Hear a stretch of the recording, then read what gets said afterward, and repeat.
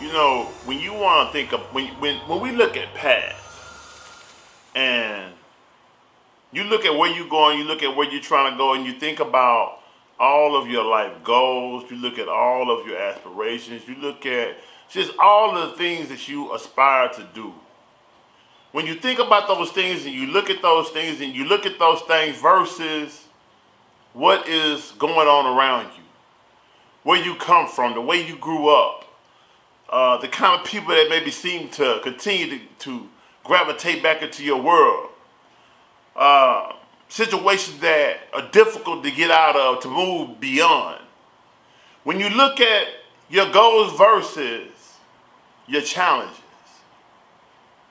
sometimes it may make you feel as though what you're striving for isn't meant or isn't for you or isn't even worth it. It's like, what am I doing all this for, right? And it makes you want to quit. It makes you want to leave it alone and just sit back and relax or just go the easy route. Just do what everybody else is doing. Or do, better yet, what everybody else around you is doing. You see, sometimes going against the current, what I would like to describe as going against the current or taking the path of most resistance, going against the grain, moving up to ascend. To take that path has a lot of difficulty that is naturally a part of that path. Naturally goes with the science or the nature by which that path was designed to have in it. We have to often realize that the difficulty comes with it, like working out, like changing, like just being better. If we live in a type of environment or in a home or in a culture that doesn't promote going beyond that which is you're used to. You know, like if everyone is, let's say like in this barbershop, if everyone in here is just cutting hair, but you got a barber who says, well, I'm going to cut hair, do women's hair, dye, facials, and all that. And see, that isn't really the average norm or culture of a barbershop, especially in some of the most urban areas, or AKA in some of the more hooded areas. It isn't a natural culture. So you will have many people who will find themselves in opposition with that environment, in opposition with that culture, telling you tripping, you know, mocking you, making it even more difficult than the path or just the task itself has in alignment for you. You have to understand that the difficulty is a part of it. But if it was not for the difficulties, the reward wouldn't feel as good. It wouldn't be as beautiful because it would be a normal thing. You see, the path of less resistance is a path that everybody is on. Going with the grain and going with the culture is something that most people would be a part of. So it isn't as pleasurable. It's just like if everybody could wear Jordans. I'm saying you look around and you see Jordans everywhere, it wouldn't be as fly, right? You see everybody riding in the Benz, it wouldn't be as popular. People like to have something that not everybody has, but to get what everybody doesn't have, or to get what isn't as common, to get what is rare, requires a greater sacrifice. It requires more focus. It requires more determination. It requires you to deal with more, to suffer more and to prove yourself, because that is what the suffering is. But I want you to know and understand this.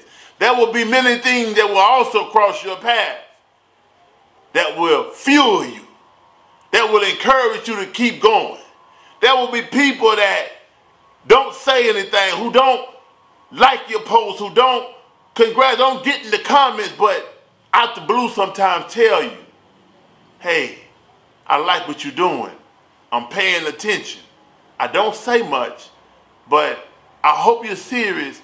I hope you're doing what you are preaching. I hope that you're a real representation of the things that you talk about, because I take you seriously and I'm trying to apply it to my life, and I really value the things that you're producing. You know, whatever your path is, whatever your aspiration is, you will always have some people to reaffirm the truth of your path, the value in your journey and your purpose. You will have some people that are going to thank you. You're going to have some people that are going to support you, who are going to lift you up. And let me tell you, that's just also a part of the journey. That's also a part of that path that people you're going to meet are also going to testify for you when you get to where you're going. They're going to testify from where you come from. They're going to also be there as also like to share in the reward, because the testimony is going to be vice versa. You two are witnesses to each other. But understand that you will always get the signs of the truth. And truth is a sign or a confirmation of something that exists.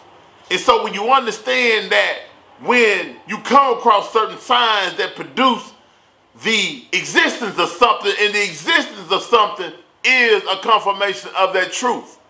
When you understand that and you get that, you have to smile and be grateful, because you know you're headed to where you're going. Believe it or not, everything has a confirmation of the existence. People who are on the wrong path also has confirmations through people and things that it come in contact with. And so with that being said and understood, I want you to also always look for the signs that you're on the right path, and be grateful when they present itself, because nothing is by chance. Everything is by purpose, and everything has a significant meaning and reason.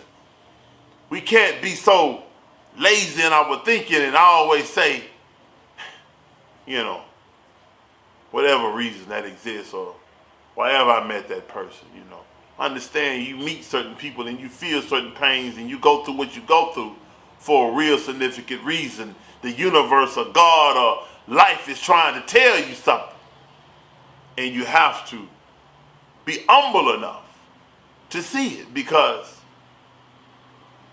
humility is a chosen position to be in. But when something is for you, and it's meant for you to receive something, then for you to receive it, sometimes you have to be forced into humility. And that forcing into humility is humiliation. You will be humiliated. And then at that position, you are open to receive what is for you, to receive, to get you to the next phase and level in life. But my point is to recognize the signs. We have to cultivate ourselves into recognizing the signs. And with doing so, eventually you will reach that point to where you can value it and get to where you need to be as destined for you to be. Peace and blessings. Peace and blessings.